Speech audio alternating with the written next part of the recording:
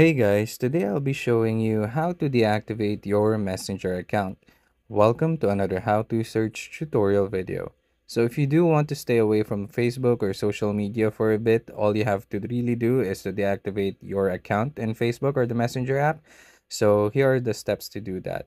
So just a quick reminder that by deactivating your Messenger account or app, it would in turn deactivate your Facebook account as well, because you need to deactivate both of them in order to deactivate all of those accounts or your Messenger account basically. So that would deactivate both accounts. So all you have to do now is to go to your Messenger app.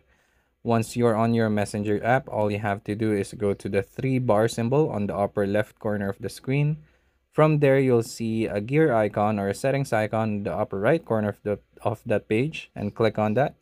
From there, all you want to do now is scroll down a bit and then look for account settings. So go ahead and click on that.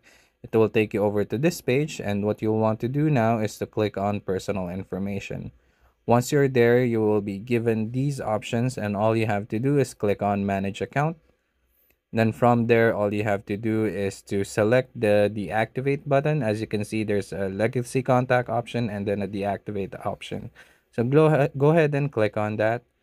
And in order to deactivate your Facebook account, at first it will ask you to enter in your password, but already done that a while ago, so it didn't show up here. Now, after you enter in your password, it will take you over to this page where it's asking you for a reason why you'd want to deactivate your Facebook account. So all you have to do is choose an option there. Usually I choose this is temporary, I'll be back, and then just go ahead and click on continue. Once you click on continue, what's going to happen is that it will give you these options, whether you want to log out instead of deactivating your account, or you have the option to reactivate your account as well in a specific number of days. So you can edit that option, choose reactivate your account after 1 day, 2 day, or even up to 7 days, or don't reactivate the account automatically. So the way you reactivate your account is by simply logging into your account again. And once you've chosen all the right options, go ahead and click on continue, and that will automatically deactivate your Facebook and Messenger accounts.